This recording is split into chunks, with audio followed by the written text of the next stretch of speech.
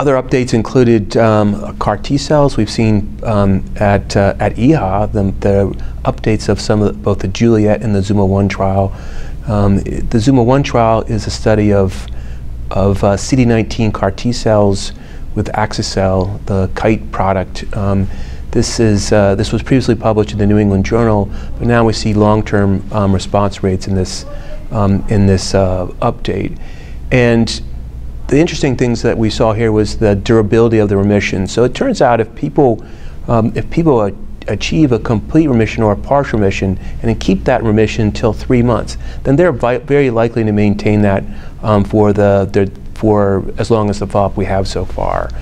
The fall-off usually occurs within the first 3 months for partial responders, which there's a huge fall-off, and most patients with partial response will ultimately go on to progress, whereas the complete responders are much more likely to maintain that complete remission.